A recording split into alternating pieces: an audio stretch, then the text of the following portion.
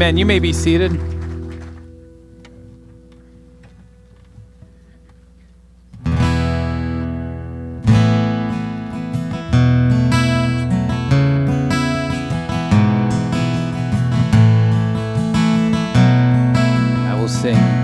I will sing, sing, sing to my God, my King, for all else fades away. And I will love, love, love with this heart you made, for you've been good always. Sing that again. And I will sing. And I will sing, sing, sing to my God, my King, for all else fades away. And I will love, love, love with this heart you made, for you've been good always.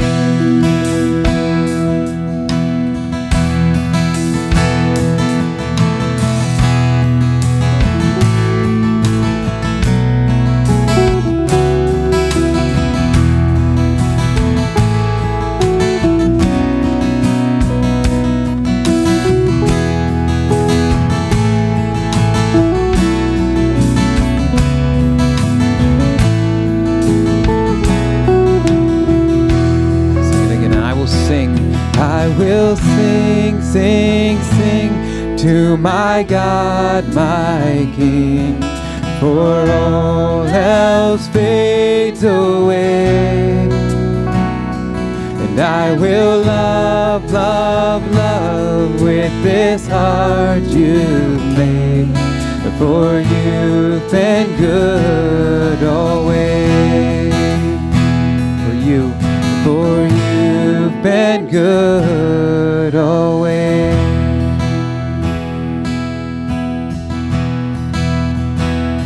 And oh, the Lord, our strength and song, highest praise to Him belong. Christ the Lord, the conquering King, your name we raise, your triumphs sing. So praise the Lord, our mighty warrior. Praise the Lord, the glorious one. And by His hand we stand in victory, and by His name we overcome.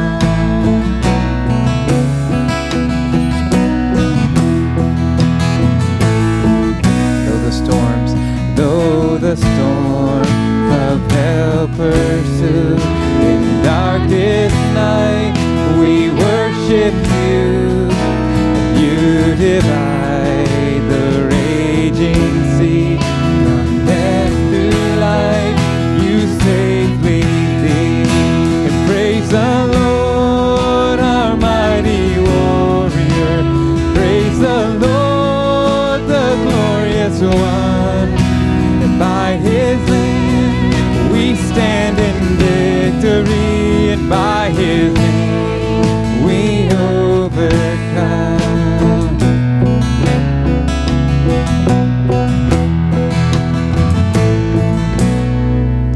And all the saints and angels bow, host of heaven crying out, in glory, glory the King, you reign for all eternity. So praise the Lord, our mighty warrior. Praise the Lord, the glorious one. By His hand we stand in victory, by His name we overcome.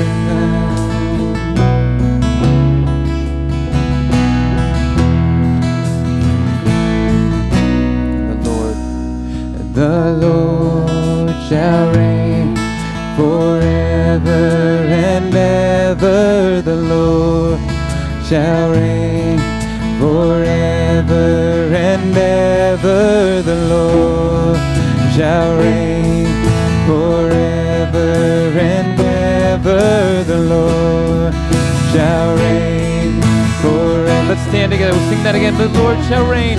The Lord shall reign forever and ever. The Lord shall reign forever and ever.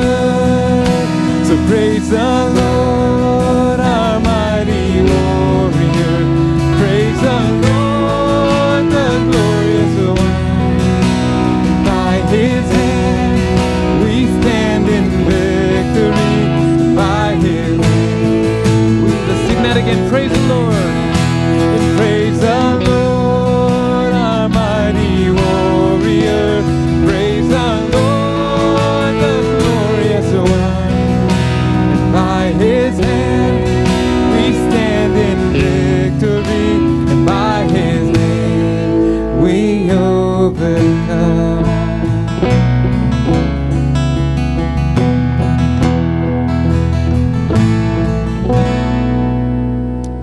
Amen. Lord, we know that we overcome because you will overcome. The Lord reigns forever and ever. The darkness, Lord, is evident, and we see it around us. But yet, Lord, there's great hope, the greatest hope, because we know that you will reign forever. I love it that you will get the last word. So we pray, Lord, that we would be reminded and grab onto that for hope, for our lives, and for the ministry, Lord, that's happening here. We thank you for it. Again, we thank you for it, and we pray that you'd continue to bless it, Lord, and use this offering for that purpose and that purpose alone, for your glory, for your ministry, for your kingdom's sake, we pray in Jesus' name. Amen.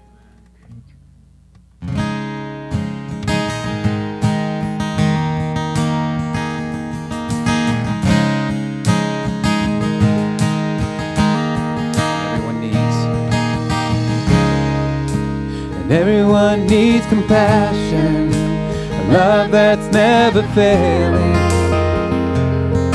Let mercy fall on me. And everyone needs forgiveness, the kindness of a Savior, the hope of nations. Sing that again. Everyone needs. And everyone needs compassion, a love that's never failing. Let mercy fall on me. And everyone needs forgiveness, the kindness of a Savior, the hope of nations.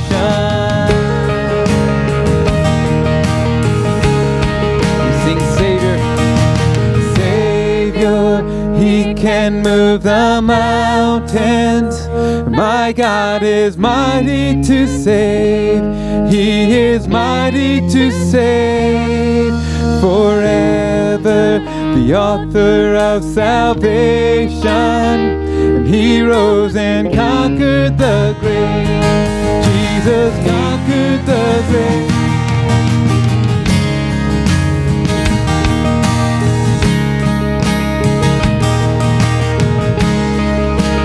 Take me as you find me, and all my fears and failure, and fill my life again. I give my life and everything I believe in, and now I surrender, and I surrender. He can move the mountain. My God is mighty to save. He is mighty to save. Forever the author of salvation. He rose and conquered the grave. Jesus conquered the grave. So shine, Jesus, shine your light hand. Let the whole world see.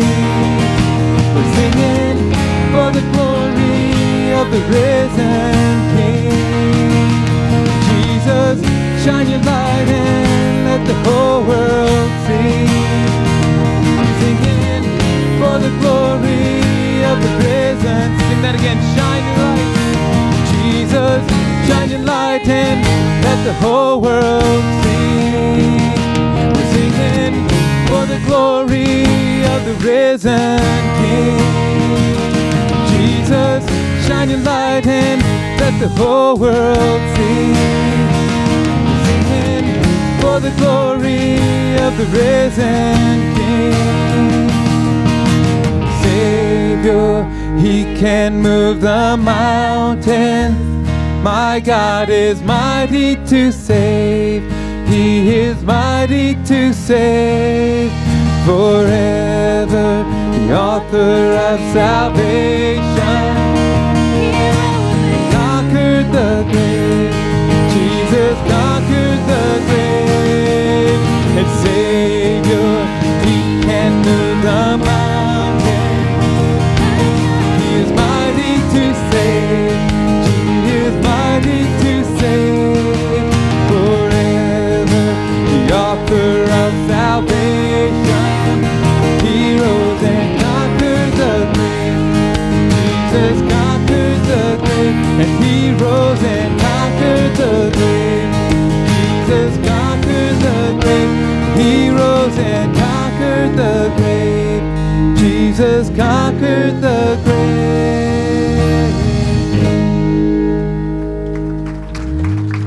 And we believe that, right? He conquered the grave. Hey, take a moment. Say hi to somebody nearby you.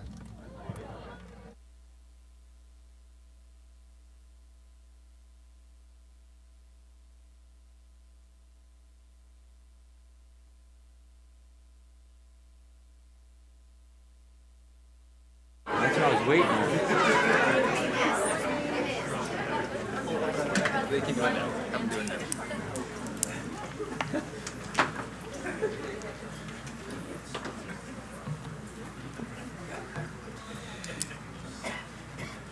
All right.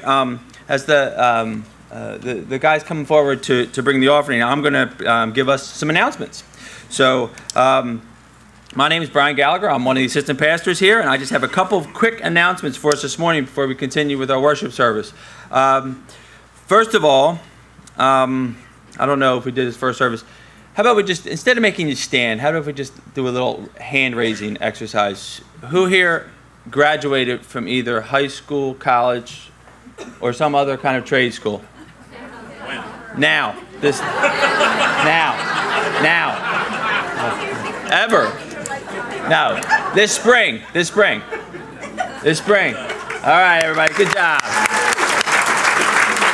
Hey, for our graduates, we have a special gift for you. We just want to say congratulations from Calvary Chapel Central Bucks, from your church family. So please stop by the counter out in Fellowship Hall. We want to just give you a little gift and say congratulations on your accomplishment.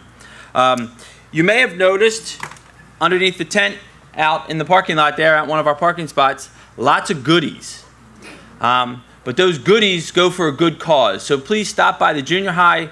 The junior high girls are holding a bake sale today to benefit Nepal. We're our own ongoing support of Nepal and the work that's going on over there. So please stop by today, get some goodies and delicious baked goods, and it'll help support Nepal.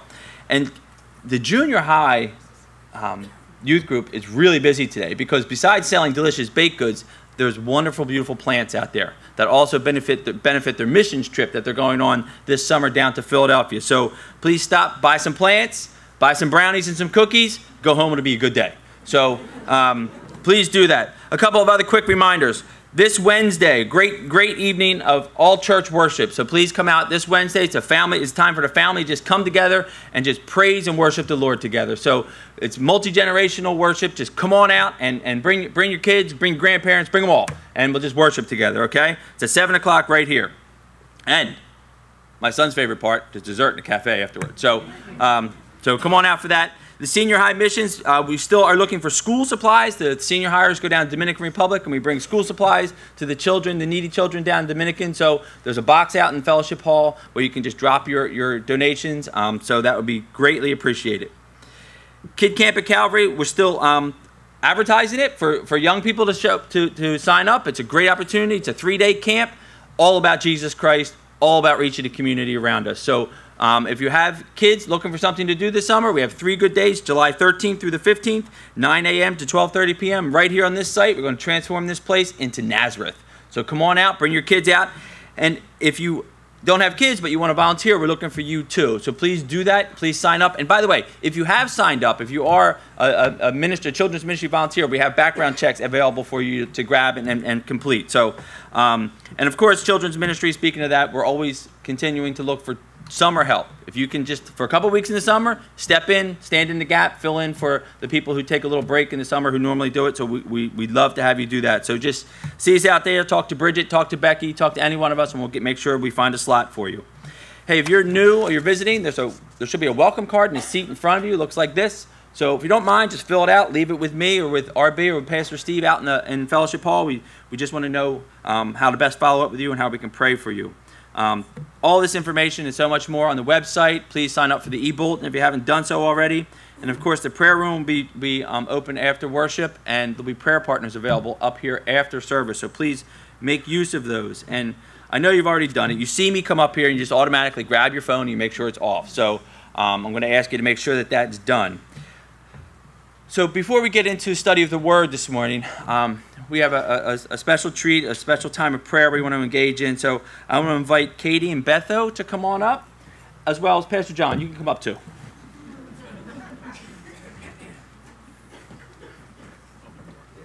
Where'd you go? Morning, everybody. You probably all have, I don't know if you've actually met Katie and Betho, but you have seen them, depending upon whether you were here the last time or whether you were out for Peru night. But Katie and Betho have been back here for the last 6 weeks, and they're leaving tomorrow to go back to Chota, where they're working on church planning. So you guys want to give us a little bit of just a real quick... Yeah. We leave tomorrow. We get back to Lima tomorrow night. And then Wednesday night, probably, we will leave for Cajamarca, which is in northern Peru. That's a 16-hour bus ride overnight. So that'll be fun. And then shortly after that, it'll be a 4-hour van trip to Chota. So we'll most likely get back to Chota on Thursday, which will be exciting. So pray for us, please. So Katie's from here and met Betho down at Bible College down in Peru. And then God laid it on their hearts. If they got married, they went to Chota to engage in church planning. So it's really exciting anytime God raises up people, and He's doing it now. I know there's people in this fellowship that God is stirring hearts. And they're an example of hearts stirred. The people who want to go out, and they've been out, and they've been back here getting some time off, and now they're heading back. So we want to take some time, and Steve here is head of missions, and Brian is one of the pastors. The three of us want to lay on hands and pray for them as they go back. So we should all do this together as a church. So why don't you stand with us, and then let's pray. Go ahead. I'll close. Okay. Father, thank you, Lord God, for just the excitement, Lord. Lord Jesus, you said, come unto me and I'll give you rest. And then we read later that Paul says, how will they ever come? How will they ever hear about you and about this enormous gospel that we have unless someone goes? And here we have two people and a son, a husband, a wife, and a son that's ready to embark to some place that we can only imagine what it's like in the mountains of Peru. The good part of it is a 16-hour bus ride. I can't imagine the rest, Lord. So, Father, with all our hearts, Lord God, we pray and we ask you to gift them in an enormous way, to give grace to them, to give traveling mercies, and even more, Lord, that when they hit the ground, Lord, there would be such opportunities for Betho and Katie to talk about the Lord Jesus Christ to people, Lord, that when the word is spoken, people would say, wow, that is good news. So we pray, Lord, that you would give them grace and mercy. I pray that you would put angels before them.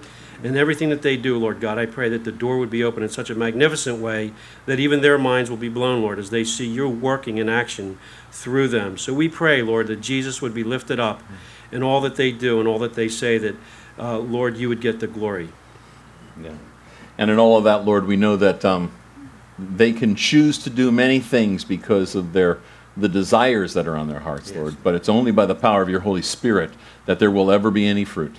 And so, Lord, it's only by your Spirit that there's fruit. It's only by your Spirit that strongholds are broken, Lord. It's only by your Spirit that the stronghold of religion, Lord, all those things are broken. And so we pray, Lord, that you would cover them with your protection, with your protective hand. You'd pour out your Spirit upon them, Lord, and give them clarity in this work that you've called them to, Lord, to be patient in the work and at the same time to look to you for power and for fruitfulness, Lord. So we commit them to you. We commit this whole family to you and the one on the way to you, Lord. In Jesus' name, amen. Amen. Amen. Amen. Amen. Great. Thanks, Steve. You can have a seat. Open your Bibles, please, to somewhere. Let's see. Where should we? 1 Samuel. There we go. 1 Samuel chapter 3. I'm in Chota.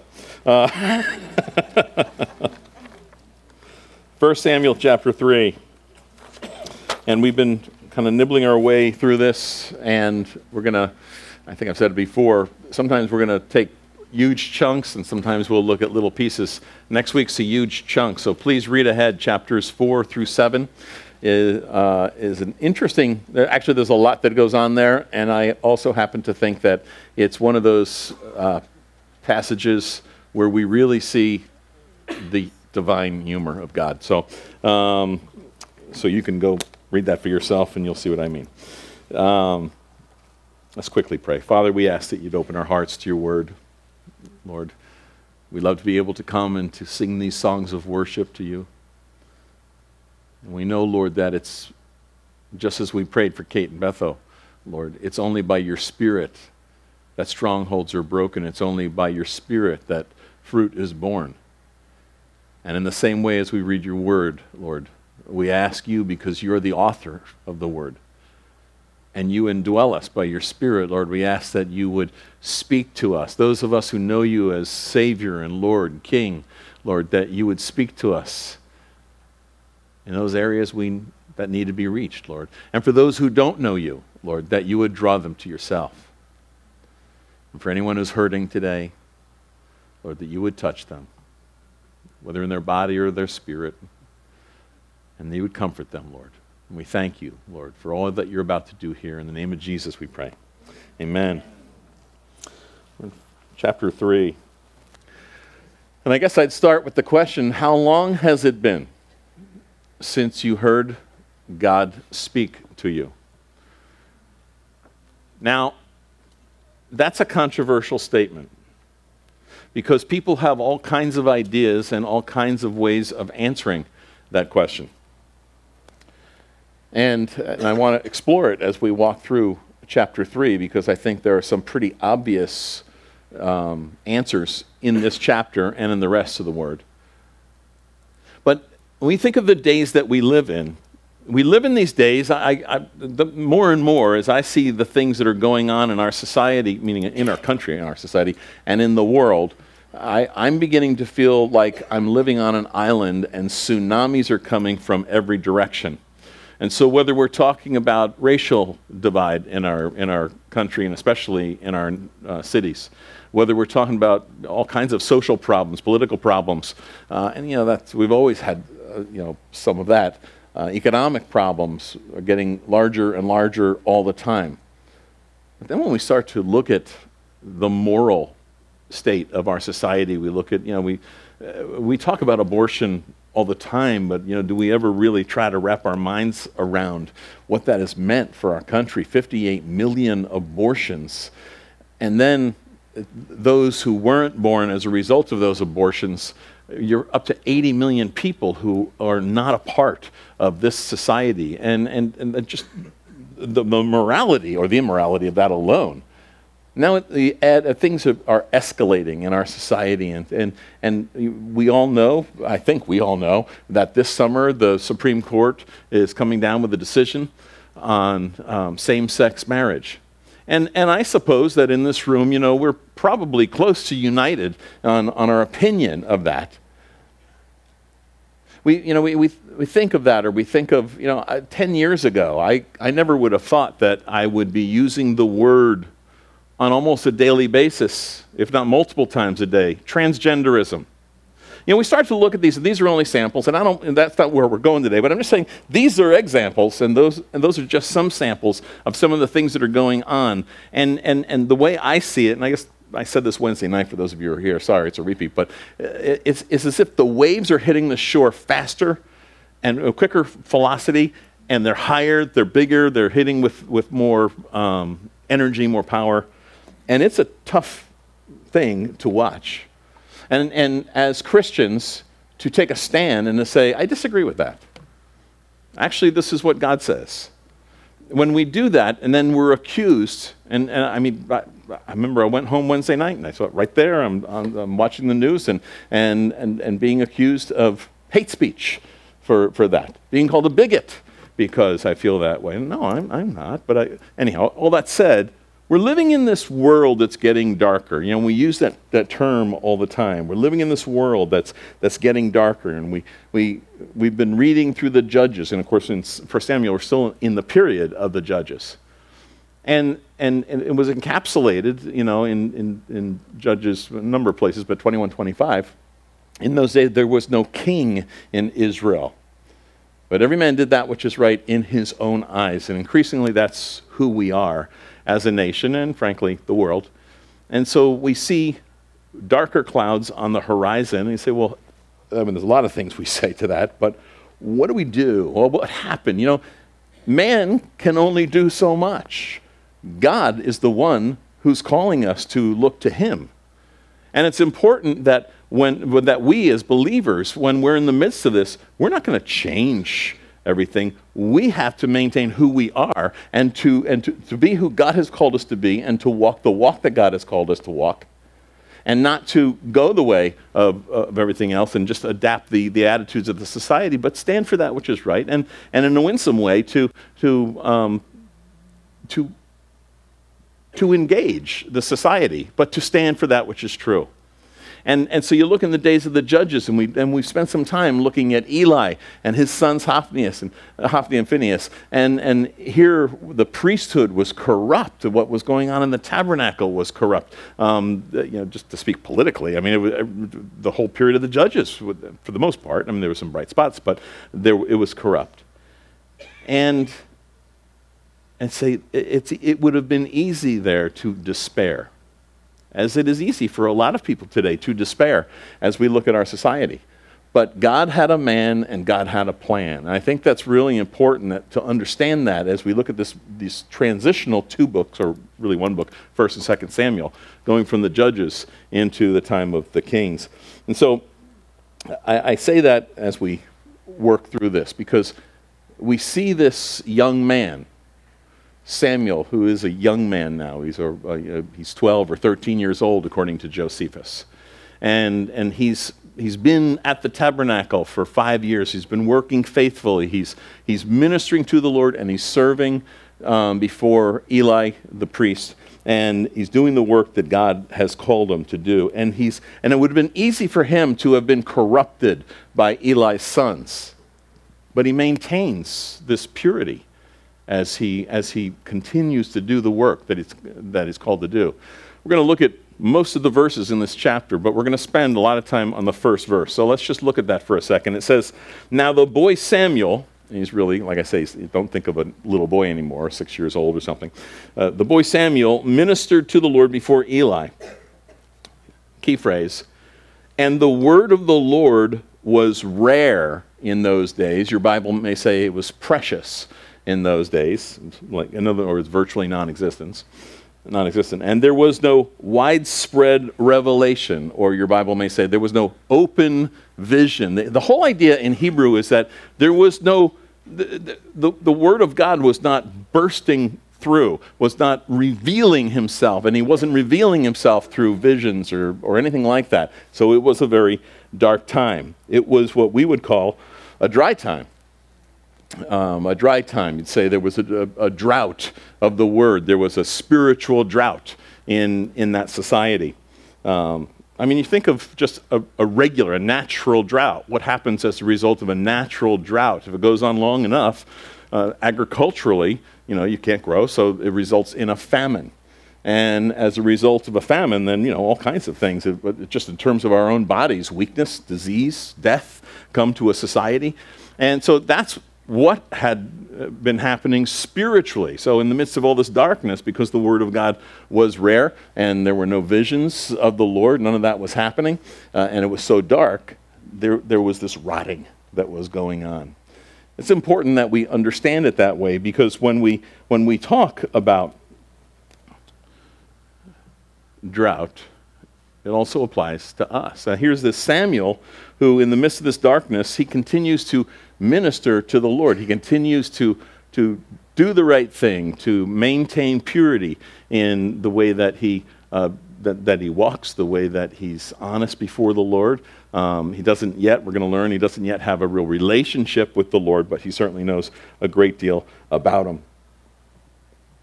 And he's so different from the other guys, from Hophni and Phinehas. And why? Well, he's faithful. He's faithful to do the work. And you can't write it off, all right? You can't write it off and say, well, it's the innocence of youth. I mean, he's a young guy, and he's just doing what the old man says to do, and that kind of, no. It's something about his heart. The Lord says in 2 Chronicles, says that the eyes of the Lord run to and fro throughout the whole earth to show himself strong on behalf of those whose heart is loyal to him. He hasn't changed. He's the same today. So he's still doing that today. He's looking for young people, and he's looking for older people whose heart is loyal to him. And you think of it, here's this young man. He was born, he had nothing to do with it. His mother, who was barren and who was broken and who was just flat out weeping and fasting before the Lord, swore to the Lord that if he would give her a boy child, that she would give him to the work of the tabernacle. And she held up her end of the bargain. God gave her this child, and she gave Samuel to work with Eli. She put him in this situation. He had no control of it, just as you and I had no control over what country we were born in, the family that we were born into. We had no control over that, but here we are. And I recognize that, probably most of us have read through, or certainly are familiar with, the story of Esther. And here's Esther. She had no control over this, and it was against her will that she would even be taken, and now she was put into the situation with the king. And Mordecai, her cousin, is saying to her, and she's reluctant to do it. She doesn't even know half the 10% of the evil plan that was against her and all of her people.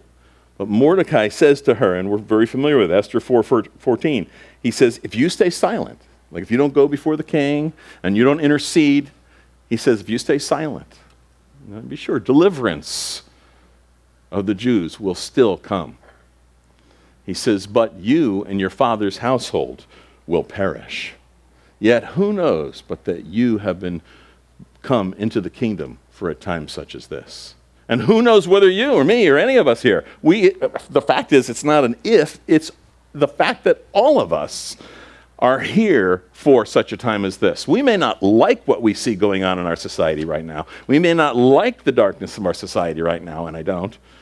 But we were born into this time, and we were reborn for this time. God has called us to stay here, not to flee from the darkness, but to be in the midst of the darkness as the light. He's called us for a time such as this.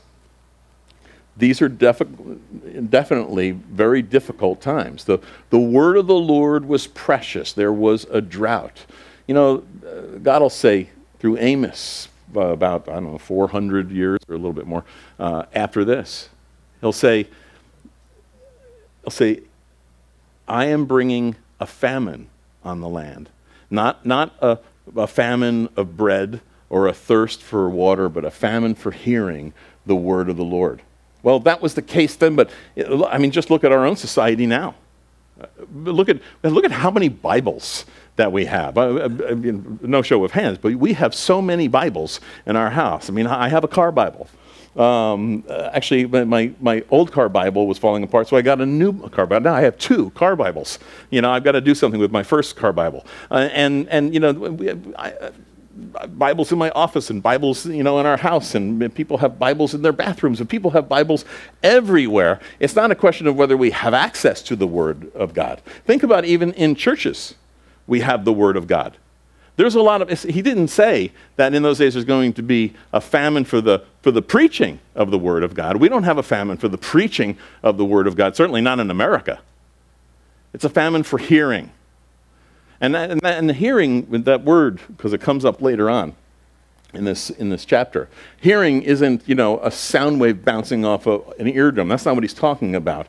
Hearing, listening, has to do with obeying. Okay, so hearing, getting it, and doing it is the idea. That's the famine that God speaks of in Amos. Now I realize that's future from what we're looking at here in Amos, or excuse me, in Samuel, but it's the same type of thing. There's a famine for the hearing of the word of the Lord. You know, you just look around at the church today, and I recognize it. There are many churches. There are many places called churches in America and around the world who practice a form of religion that many of the people even in it say, I don't know why I'm doing this, but I do it. They don't get it. And if we walked in there, we'd say, we might use words like, well, this is dead, or this is meaningless, or we might say things like that. And I totally understand. We're in a society where people who are working, you know, longer hours than ever before. We're stretched more than ever before, and you finally get a day off, and it's like, I'm not going there. I wouldn't want to go to a place like that where I'm not getting fed, if I'm not receiving the word of the Lord, and I don't have an opportunity to worship with the saints. But we live in a time where we have so much technology and we have the word of the Lord. We have podcasts. I mean, you know, I work outside. I cut the lawn, or I'm doing something like that, or I'm driving my car. I'm listening. I mean, the pastor's got to be taught, you know, right? So I'm listening. I got earbuds in when I'm working outside and doing that kind of thing. And so, I mean, I want to hear. I want to know what's going on. And sure, I listen to music too, but I like to hear Bible teaching. But there's something different about worshiping together. You know, my dad died about 4 years ago, but almost up until he died, he was right up against 90 years old.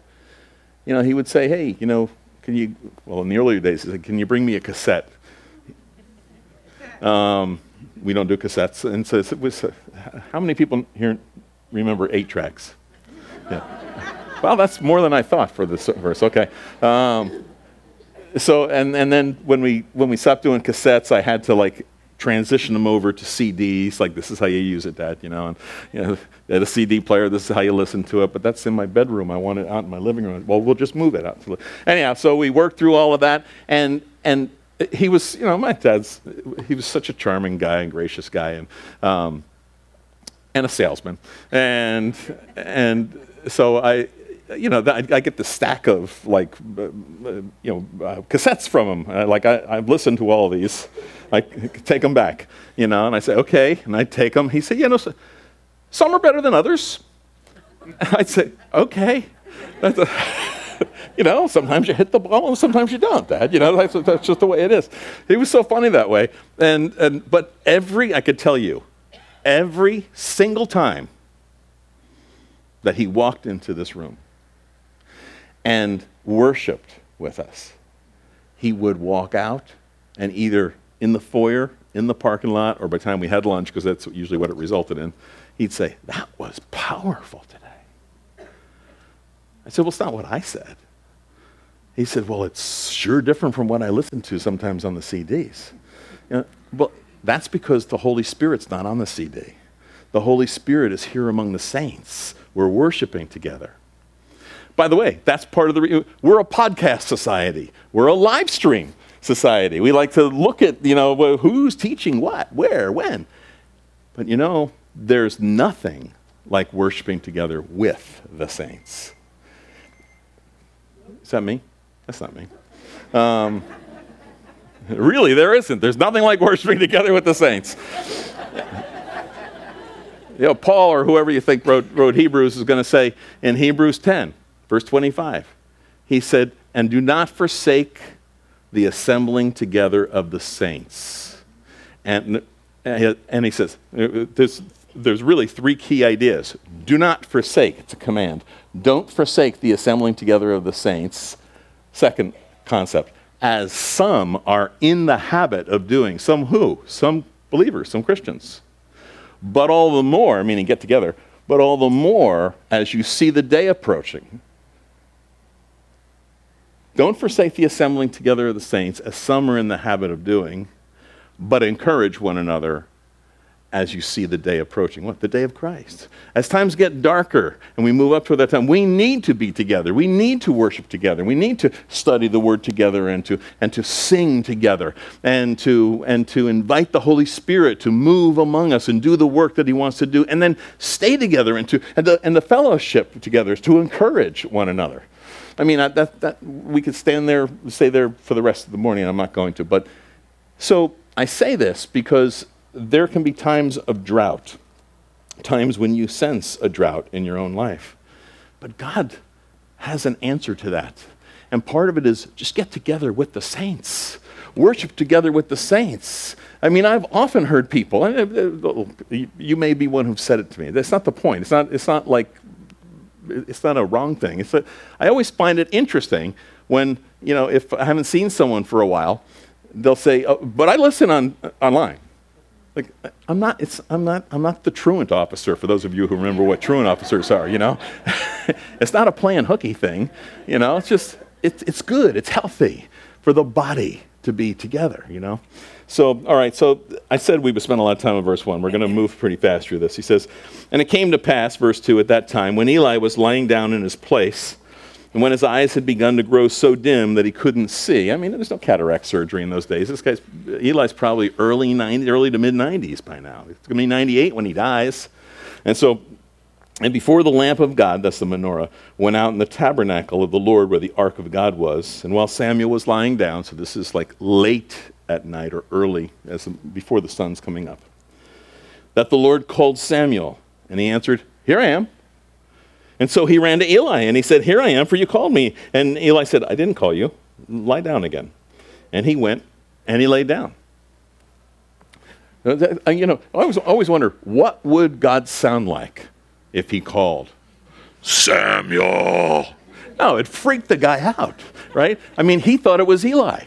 I don't think Eli sounded like that. So it's probably a gentle, masculine voice, and he figures it's Eli. So, and that gives you an indicator, too, of what Samuel is like. He's there helping Eli. He's there to serve his needs. And so he says, go lie down again. So he went and he lied down. And it says, then the Lord called yet again, Samuel. So Samuel arose and he went to Eli and he said, here I am, for you called me. And he answered, I didn't call you, my son. Lie down again.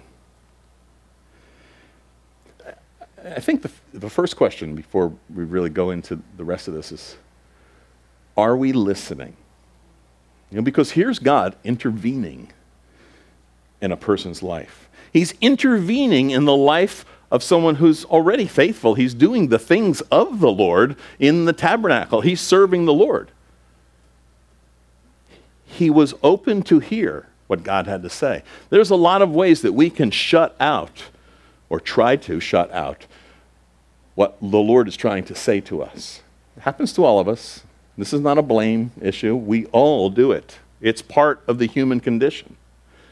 And God actually is reaching out to every single person on planet Earth, because it's not God's desire that any would perish, but that all would come to salvation. So if that's the heart of God, then he is reaching out and he is, quote unquote, speaking to us one way or the other in order to draw us to himself. People have all kinds of opinions about that, and they go into their camps, Calvinism thing. We go by what the Bible says. And the Bible says that God is reaching out. And so he's communicating or seeking to communicate with us. And there's a point at which each one of us finally does make the decision. I will step further, or I will not. And the last I will not before we die determines where we spend our eternity. And so I know in this room right now, There are people I know that God is reaching out to. I know in this room right now that God is speaking to people in this room and saying, come to me. I've already paid the price. I love you. All of your sins have been paid for. If you receive that personally, you can know that your sins are forgiven. You can be in heaven with me, and I will give you an entirely new life, a life that's worth living, beyond your wildest imaginations. It's amazing how many people would say no, and yet all you have to do, if I'm speaking to you, is to say, yes, I want that. And if that's your desire, you can receive Jesus Christ today, right where you're sitting. If you say, Lord, I want to be saved, you're saved. If that's your desire, if you believe that he paid the price for your sins, if you believe that God raised him from the dead, then you're saved. He did it for you. You're saved. But he's also communicating or seeking to reach out and to communicate with every single one of us in this room, with those of us who are believers. And it's amazing how much we don't really listen that much to what he has to say. I mean, you just look at God throughout the scripture. I mean, right from Genesis, Adam is created, and the Lord walks with Adam in the garden in the cool of the day. He's reaching out to him. He's communicating. They have relationship with one another. Chapter 3, they're hiding from God. And the Lord comes, Adam, where are you? He knows where he is. The Lord never asks a question he doesn't already know the answer to. Where are you? He does that with us. Have you ever noticed that when you're sitting with the Lord, whether you're having a time with the Lord and you're reading his word or you're praying, and there is a sense sometimes, often for me, where I sense the Lord saying, where are you, John? What's happening? What's going on? Because he's trying to draw me in to say, we need to work on this in your life. We need to straighten this out. And I'm pretty sure I'm not the only one he seeks to do that with. I'm pretty sure, from what I read in the scripture, that that's his desire to each of us, because life in Christ is a walk. It's progress. That's what walk implies. And so he's always seeking to draw us closer to him. It says here, verse 7, that now Samuel did not yet know the Lord. That's, we use that phrase, to know the Lord, and that we use that in a Christian context. To be saved is to know the Lord, to have relationship with the Lord. And so this is a different covenant we're talking about, but the same God, and he wants relationship with Samuel, wants Samuel to have relationship with him. He didn't yet know the Lord, it says, nor was the word of the Lord yet revealed to him. God had not opened his word. Now, when it says that, the first thing we think about is our Bibles, the Word of God. We say, this is the Word of God. No. There were some things written down at this time. I mean, the Torah, from Genesis to Deuteronomy, they were written down. I presume that, the historical events during the time of Joshua were written down in some semblance. I don't know what. We're not told. Were the events of the times of the judges written down? Well, probably some pieces were written down. A lot of it was oral tradition, hadn't been assembled yet. That's it at this point. Historically speaking, that's where we are in the timeline. So when we say the word of the Lord, we think Bible. Here, we're talking about the speaking of the word.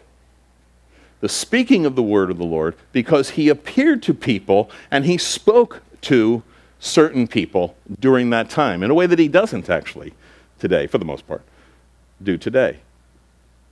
And so, and I'll just say for the most part, because that's not the norm, but he wants us to know how to know his voice or his word. Okay, so Samuel did not yet know the Lord, nor was the word of the Lord yet revealed to him. And the Lord called Samuel again the third time, and so he arose and he went to Eli, and he said, here I am, for you did call me.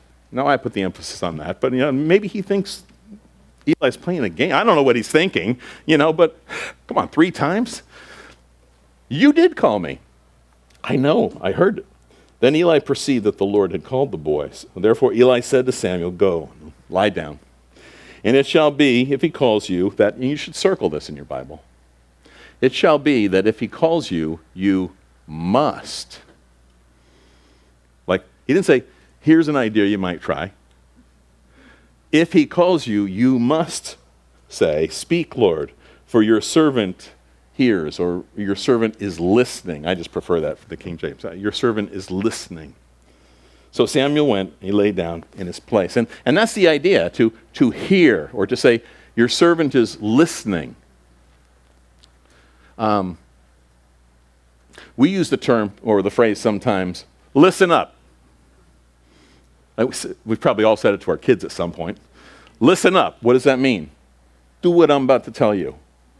Right? So he says, your servant is listening. What is he saying? I'm ready to obey what you're going to say to me. That's what's going on here. And that's an important concept to get, because as we transfer it over then to in our relationship with the Lord and in how we read the Word, are we willing to sit before the Lord and say, here I am. Your servant is listening, ready to obey. Before we read it and have decided, I like that, I don't like that. Before we do that, but rather to say, whatever you reveal to me, I'm willing to do. I'm in process too, okay? I'm not saying any of us have arrived, but that's really the standard that God is calling us to. So, and we read here, now the Lord came and he stood and he called, and note this, as at other times. You might think that what's happening is that he stood there and called to Samuel as he had the 3 other times in this chapter. I don't think that's what it means. And I'll show you why in a moment. But my suggestion is, as he once had before the days of the judges, before this great darkness came in, now he's standing there as at other times, and he called as at other times, Samuel, Samuel. And Samuel answered, speak, Lord, for your servant is listening.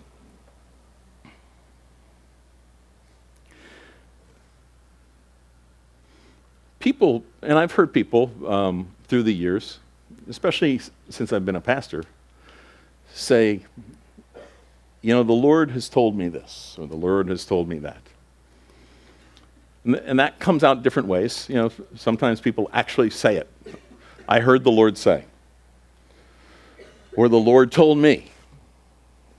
The Lord told me about you. You young adult women, if some guy says that the Lord told me that you should marry me, you say, well, he hasn't told me that. And when he tells me that, we'll talk, okay?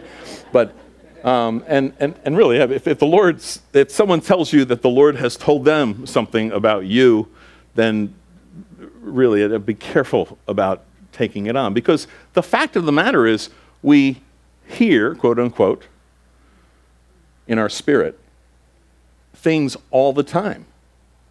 Now, how do you know is always the big question. Is it really the Lord?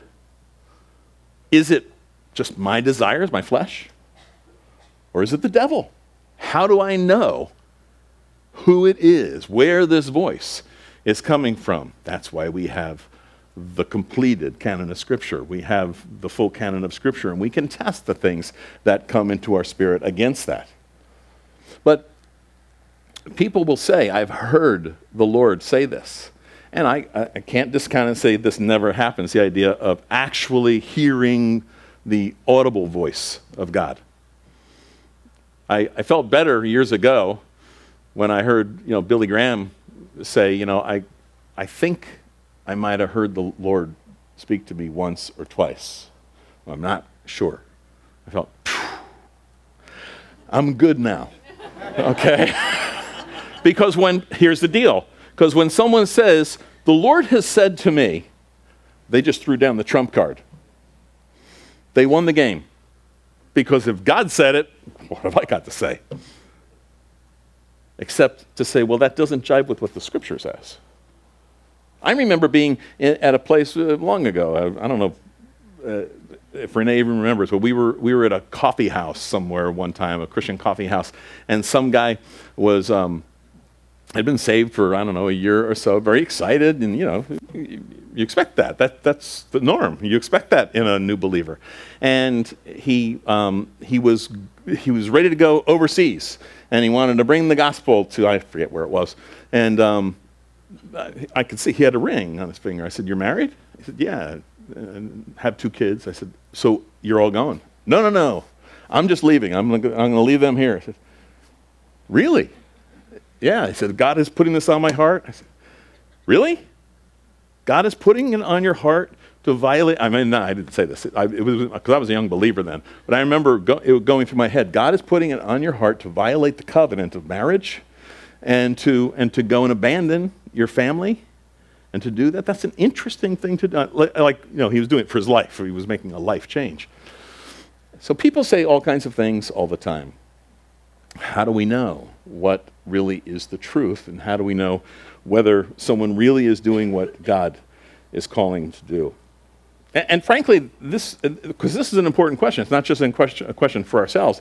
It's a question as parents. How do we train our children to read the Bible, to have time with the Lord, and to read the Bible? And as grandparents, how do we do that? I mean, you think of this spills over into the area of prayer. How do we teach our kids to pray? I mean, it's cute. It's for a while. When they're really young, God is great, God is good, and we thank him for this food. Amen.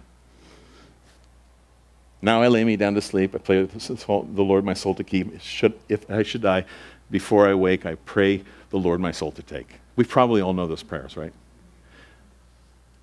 Now, if my kids, who are now, they've left the house, but I mean, if they were younger and they were all there and they were saying, "Dad is great, Dad is good, and we thank him for this food," every day, I mean, that's it. Are you sincere? You really mean that? I mean, I don't want to hear that. I want communication. I mean, once or twice a week, that's fine if they want to say, but, no. That's not what God wants. We want to teach our kids how to pray. And if you have children, and if you've listened to them pray, a young child they believe. And so they believe if I ask God, he'll do it. And we've watched, raising kids, we watched that as they prayed, that their prayers would be answered. And it's like, why do their prayers get answered faster than mine sometimes, It's like, then when you want to bring all your prayer requests to your kids, say, "Here, pray for these things," Because they're sincere. They believe as a child, That's what God desires from us.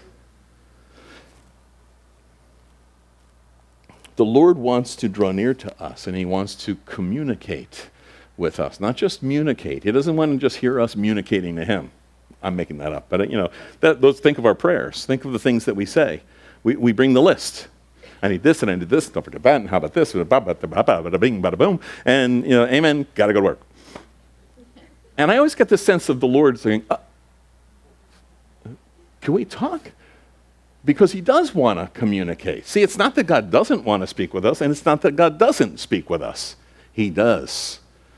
It's the manner in which, it's the medium over which or through which that he communicates with us. And he does draw near. James says it, if you draw near to God, he'll draw near to you.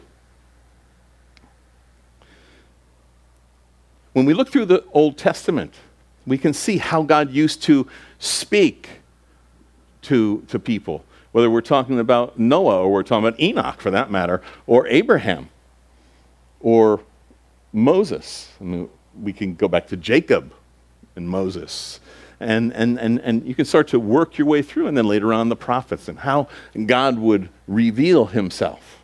And he did reveal himself in visions. He did reveal himself in dreams. Very often we think, "I had a dream, and this must mean this." How do you know? You have to test it, because I'm not Moses, and I'm not Noah, and I'm not Abraham, and I'm not in that position, and I am under a different covenant, and the covenant I'm under says in the New Covenant, New Testament, Hebrews. Here, I'll read this to you, the first 3 verses of Hebrews chapter 1. God, who at various times and sundry ways spoke in times past to the fathers by the prophets, has in these last days spoken to us by his Son, whom he appointed heir of all things, and through whom he made the worlds, who being the brightness of his glory and the express image of his person, and upholding all things by the word of his power, when he, Jesus Christ, when he had purged our sins, he sat down at the right hand of majesty on high. Those 3 verses blow my mind. I mean, you can study them for days, just those 3 verses for days, about who Jesus Christ is and what he's accomplished for us. And by the way, and he sat down. If you have any doubt about it, it is finished. You know, in the tabernacle and in the temple, there were no seats like these. There were no seats for the priests to sit down. They continued to work. In fact, in Hebrews, he makes the case, day after day after day, offering sacrifices, right? But when Jesus had offered up himself as a sacrifice for us, he sat down, right? It was finished. The work is done. My sins have been purged. Paid for, paid in full. Okay, but as to how God speaks to us, in times past he used to speak this way, but in these days he did this. In these last days he did this. His very own Son, God incarnate, God in the flesh, has accomplished these things. He's spoken to us. He's revealed his character through his Son, Jesus Christ, who did these things for us and proved it by raising from the dead. God has revealed us himself in a different way. And the word of God, the spoken and then written word of God that has been now given to us, I'm always astounded by the number of people who are Christians who are more interested in what someone else says that's not written in the Bible than what is written in the Bible. This is God's word, right? This is where we find out about who he is. And again, in Hebrews chapter 4, the word of God is alive. It's powerful. It's sharper even than a double-edged sword. It divides between soul and spirit. I don't know that place. He does. It divides between soul and spirit, joint and marrow, and it alone, by the Spirit of God, is a discerner of the thoughts and the attitudes of the heart. Key words, thoughts and the attitudes of the heart. Because the mind processes. This is the database. This is where we process the information. But this is the chooser. The heart determines. The heart will always make a convert out of the mind, right? And the mind will come up with all kinds of ideas, but it comes from the heart. And we're to guard our hearts. You know, we go through the Word of God, we learn all of these things, but it's only as we go through the Word of God.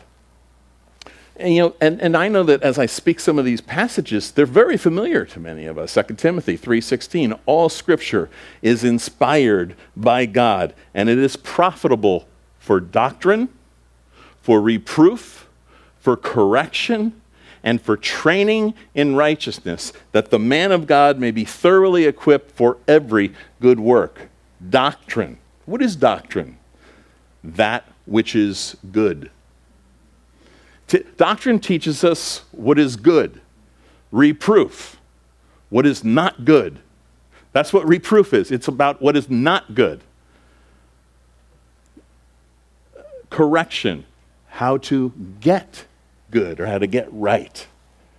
Training in righteousness, how to stay right. That's what the Word of God is about. It's really quite, I'm going to say simple, but in a sense, and when you just think of it that way, that's what God does with his Word when we are willing to say, your servant is listening. I'm ready to obey what you tell me. So,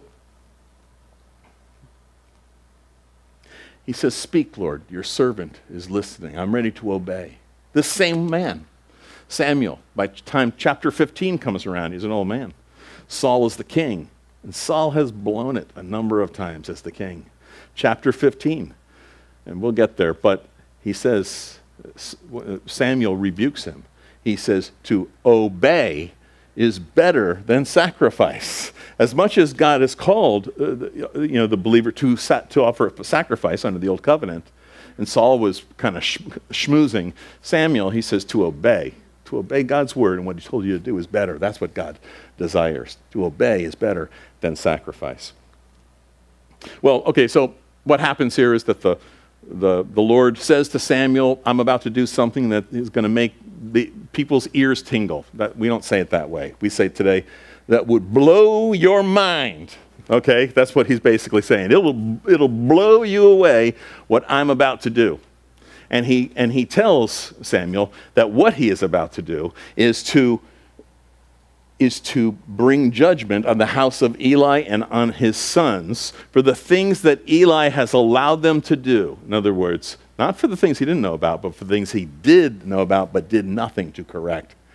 So as parents, we need to take that one into account. He says, I'm going to bring judgment on them. And if you're 12 years old and you're Samuel and you've heard this from God, when you open up the doors of the tabernacle in the morning and come out and there's Eli standing there, what are you thinking? I hope he doesn't ask me what God said, right? He doesn't want to say. And what's the first thing Eli say? What'd the Lord say to you? So he tells him. And Eli, he says, well, it sounds like the Lord. I'm paraphrasing. Let him do what he's going to do. Jump down to verse 19. So Samuel grew. There's a big transition here that gets us to chapter 4. Samuel grew, and the Lord was with him, and let none of his words fall to the ground. Remember, the test of a prophet, one of the tests, but one of the key tests of a prophet is that everything the prophet says will happen, will happen. So he let none of his words fall to the ground, and nothing turn into a disaster. And all of Israel, the entire nation, from Dan to Beersheba, from Maine to Florida, from New York to California, from sea to shining sea, okay, however you want to call it, right? The entire land, all Israel, says, knew that Samuel had been established as a prophet of the Lord. And then the Lord appeared again in Shiloh. See what's going on here? It said earlier that the Lord appeared as he had at previous times. He says here that he appeared again in Shiloh. In other words, the cloud was lifting. There was something new that was going on here. And that's because God had a man and he had a plan that he was going to work through Samuel. The Lord appeared again in Shiloh, for the Lord revealed himself to Samuel in Shiloh by the word of the Lord. There's an appearance of the Lord to Samuel here. That's not something we see today. In fact, when people say, I saw God, and there are times where people will say, I have conversation. I remember being an elder in a church, and the pastor and I went over to visit someone who was saying that she was having regular conversations with, I forget if it was Moses or one of the prophets, on her bed. He'd sit on the side of the bed and tell her things, and she'd write them down. And it was like, no, this isn't right. That's not what happens. They don't come back and sit on your bed and tell you that we have the Word of God. We have, and that's where we find from God what He has for us. The Lord will do mighty things with the disciple who will follow Him, who's willing to listen to Him. To any one of us in this room who knows Jesus Christ is our Savior, if we're willing to say, I give myself to you, Lord, and on a regular basis to say, I'm going to sit before you and I want you to communicate to me through your word, God will do that. To come with the attitude of, speak, Lord, for your servant is listening. I'm ready to obey. Now, when I say that, I know there are many people who are like, read through the Word of God. You got to be kidding me. What is that like? It's so much simpler than you think. And I'm not talking about, take a nibble here, take a nibble there, but systematically just read through the Word of God. Your ears will tingle. You'll be blown away by what God is going to teach you as you do that. Even as you come around, you read it again and again and again. You'll know that, wow, I've read this before, but I'm getting something else from this. Yes, because the Word of God is alive, and He speaks into our situations in life, and He comforts us, and He rebukes us when we need it, and He reproves us, and He strengthens us. So He does whatever we need. How do you read through the Bible? 15 minutes a day. You can read the Bible in a whole year. That astounds people to hear that, but it's the truth. Just 15 minutes a day. It's so easy to write this off. It's so easy to say, I have other things I have to do. We don't have anything more important to do than to read the Word of God, a steady diet of everything that's written. Yeah, there are portions of Scripture that that aren't as easy to read through sometimes. I still, every time I get into the first 9 chapters of 1 Chronicles, I'm saying, Lord, I'm sure there's something here for me. Speak to me. It's all genealogy. But there's got to be something, because I find it in other places. So God wants to speak. So we asked the greeters to give you a sheet of paper when you came in, blue sheet of paper. And it's not a requirement, but it's a great suggestion, if I must say so myself. And that is and you have your own way probably of reading through the Word. But here's something you might want to try. You don't have to be a theologian to do it. All you have to do is observe what you're reading and write it down. One of the secrets is keeping track of what you're reading. And when you sense that God is making an impression on you. See, I've never heard the Word of God or heard the Lord speak in my ear, but I have heard Him in my spirit so many times. I've sensed, maybe that's the better way, I've sensed Him speaking to me through His Word. And then when I write that down, did you hear what I say? That was a key part of it, through His Word.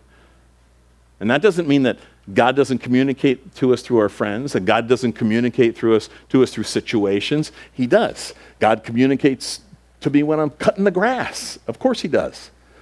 But God speaks primarily through His Word. So let's use it.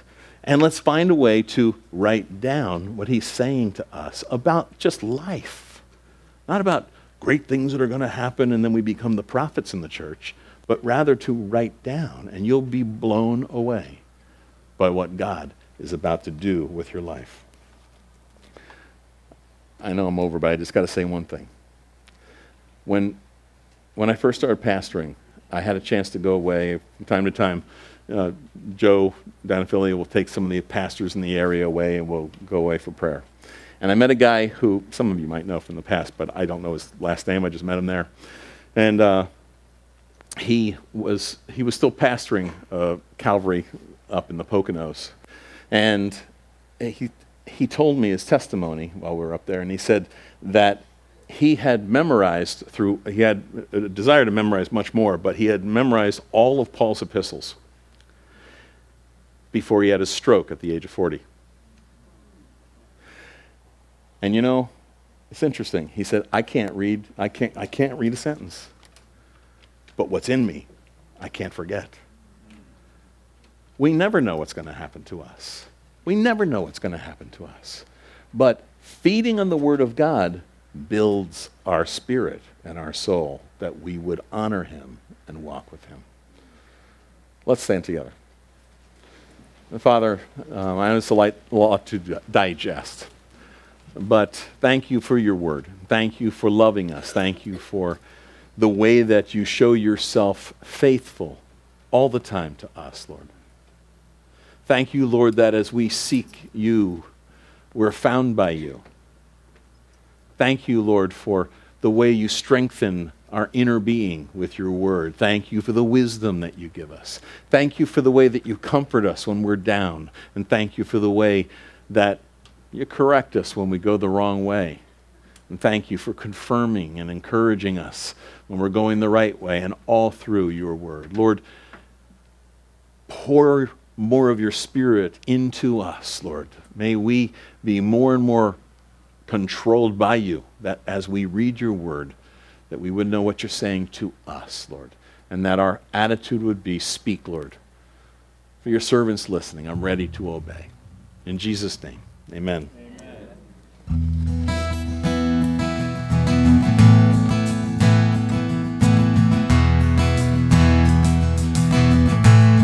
Lord, I want more of You. Lord, I want more of You. Living water, rain down on me. Lord, I need more of You. Living breath of life, come and fill me up. We are hungry. We are hungry. We are hungry for more of you. We are thirsty, oh Jesus.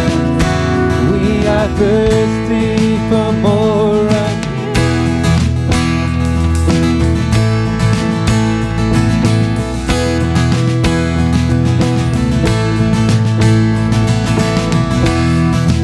Lord, I want more of you. Holy Spirit, rain down on me. Lord, I need more of you. Living breath of life, come and fill me up. We are hungry. We are hungry. We are hungry for more of you. We are thirsty, oh Jesus. We are thirsty for more of you.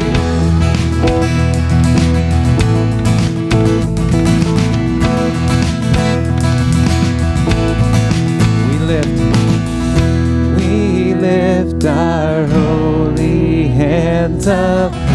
We want to touch you. We lift our voices higher and higher and higher to you. We lift our holy hands. We lift our holy hands up. We want to touch you. We lift our voices higher and higher and higher to you. And we lift our holy hands. We lift our holy hands up. We want to touch you. And we lift our voice to you, Lord. We lift our voices higher and higher and higher to you.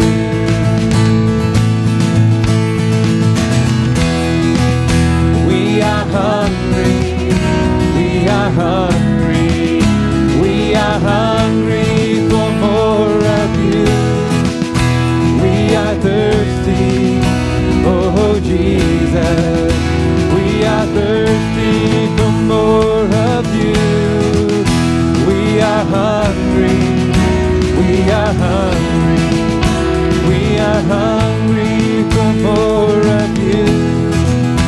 We are thirsty, oh Jesus. We are thirsty for more of you.